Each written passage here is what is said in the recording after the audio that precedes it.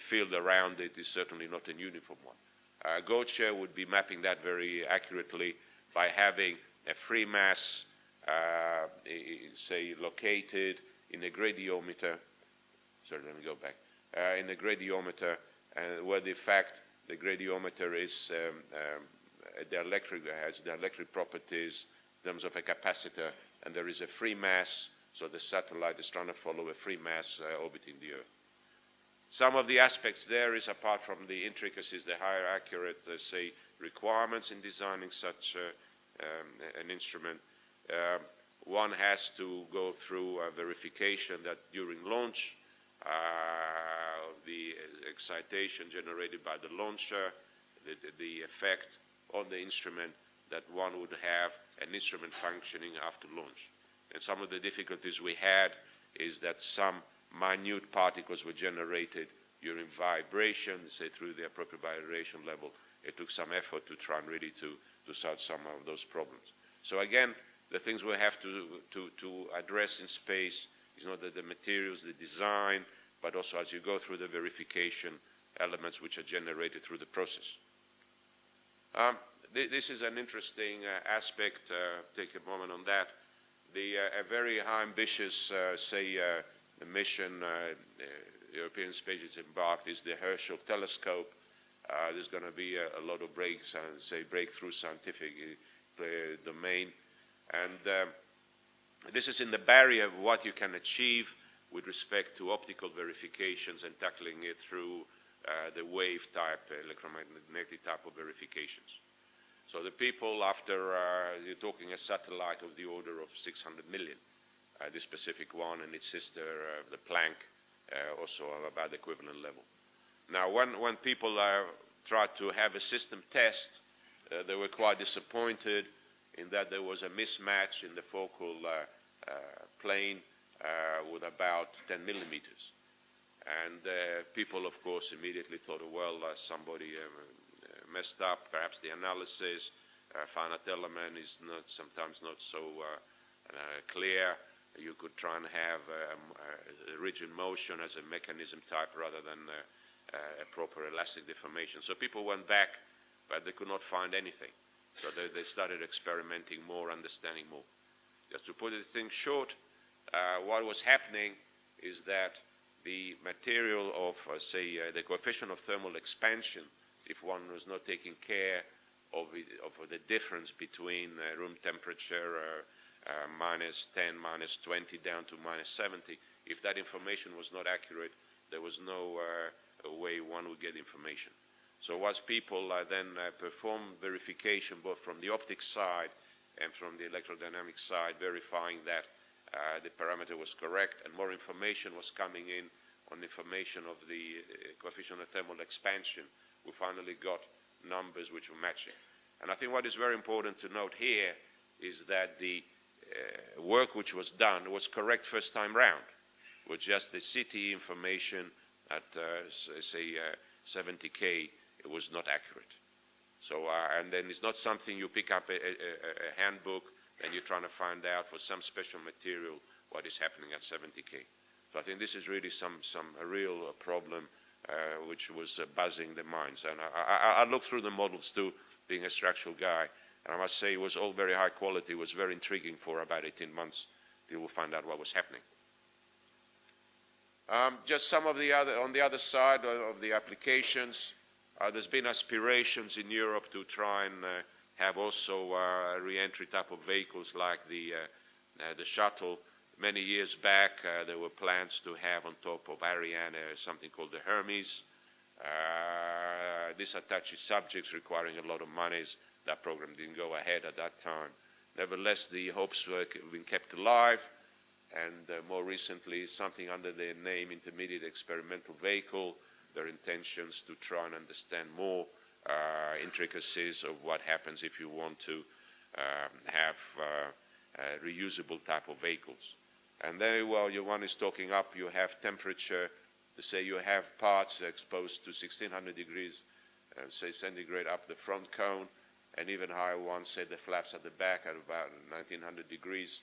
And then there are, of course, other parts with MLIs, intermediate temperature temperatures, surface protective flexible insulation in that range. That gives you really a wealth type of materials and possibilities one will be looking for. Then while you're looking up things which would function in high temperatures, at the same time the mass penalty is not excessive, at the same time you'd like to think you might be able to reuse them in a number of times. I think as we're sitting in this very interesting meeting here, I'm sure people 50 years from now, they might be looking up to aerospace planes going from here to Australia in a couple of hours. To achieve that, certainly there need to gonna be breakthroughs in propulsion, but also to have, say, high temperature, lightweight materials is gonna be an enabling element.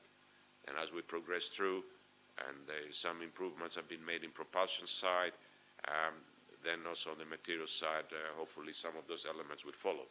I think it's fair to mention that there was an initiative to have a vehicle to rescue astronauts from the station under the name Cruise CRV, where some of the elements in that vehicle itself, they were coming out of Europe, specifically coming out from Germany.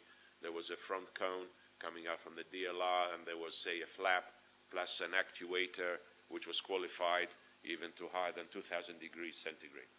At the end, for whatever reason, perhaps also that was have been a very advanced vehicle, experimenting mainly advances in Europe. That specific vehicle, although it was built, it was not flown. Some of the elements here, this was supposed to have been a cheap vehicle launched by a Russian missile of a submarine to try basically to understand a bit more on the aerothermodynamics, say ballistic coefficients. I think it's fair to mention that countries having nuclear deterrence, certainly on the defense side, they have some good knowledge what is happening in that field. In the area of the more so civil applications, it's been more restricted up to now. What one is looking up is to have first class, say world-class instrumentation, understanding of flows through bodies, and this is what this vehicle has been done. It's supposed to be a cheap vehicle in the range of about 30 million, whereas the instrumentation is coming from leading institutes. Again, this presentation is going to be available to you. Anybody who would like to understand, take contacts with the community, who's providing which instruments from where. I think this is the purpose of this meeting here.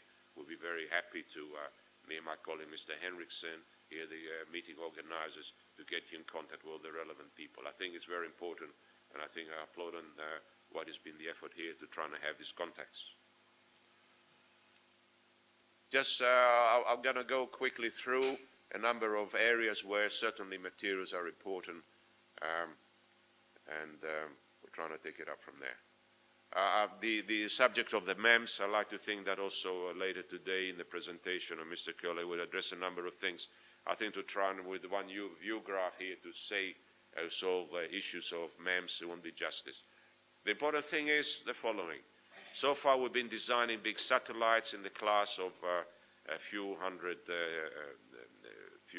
tons. The idea is if one is moving into MEMS type of technology for quite limited mass, one could be having high performance. Of course, if you're building big telescopes, and that's the dimensions, focal length, that's what you're having, that's one area. But in a lot of other subjects, MEMS is appearing a solution, a powerful solution.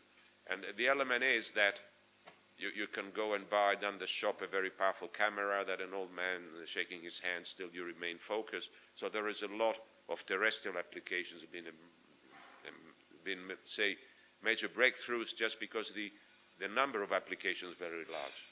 In space we have the problem that if one is looking up in very complex domains, how one is advancing, where the actual number of application users tends to be more restricted.